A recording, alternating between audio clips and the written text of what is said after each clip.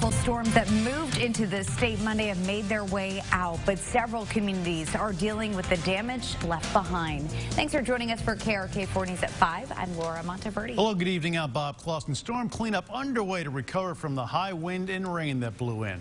We are bringing you team coverage this evening. Tylisa Hampton is in Jessieville with a look at the damage there after that tornado blew through. Let's go and begin in DeWitt. Heavy flash flooding there. Scary sight for drivers this morning. Andrew Epperson joining us now live there. And Andrew, people there saying that this flooding is the worst they've ever seen.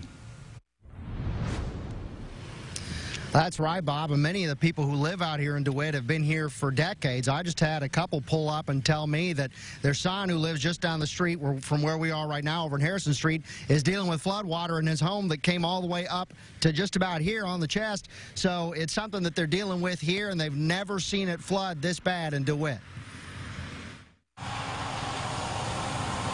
This is around 10 Tuesday morning in DeWitt. Floodwaters yet to recede after a night of heavy rain. And you can see the water line right here. Bob Ward's lived here for 6 decades. All my life. He's never seen anything like this. Leaving home at 4 this morning, Ward says the roads weren't too bad. When I got out to Conoco, where I go to drink coffee every morning, and then next thing you know, we can't get out of there.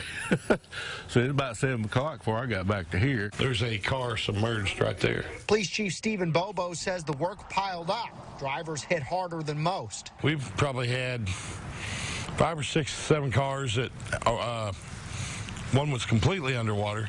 There were some other ones that, we had to go and get people out of. Bobo says nobody's hurt, but people have to wait for the water to recede all the way to know the true damage. So we can actually see the roads and see if any of them's been washed out and check our bridges and things. Ward says he's thankful the water didn't completely overtake his yard. They got up in my shop area over here, but it didn't get high enough to hurt anything. In times like these, Ward says the most important thing is people's safety. So he's glad the water finally stopped coming. It's a good thing for everybody. Bobo tells me here in DeWitt it really had water sitting about a foot in most places, but in some areas that sitting water got up to about 14 inches. Live in DeWitt, Andrew Epperson, back to you.